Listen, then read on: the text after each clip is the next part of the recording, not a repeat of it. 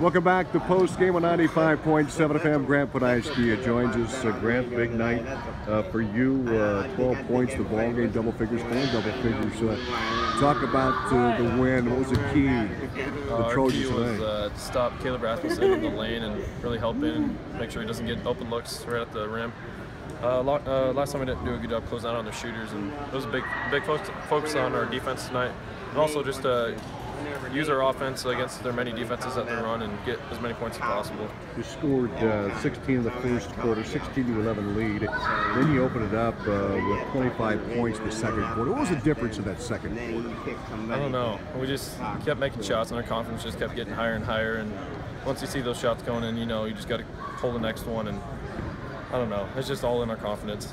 Yeah, played with a lot of confidence. So, what about preparation? I know Coach Jenkins mentioned that he knew that you guys had a great shot at winning because of the preparation.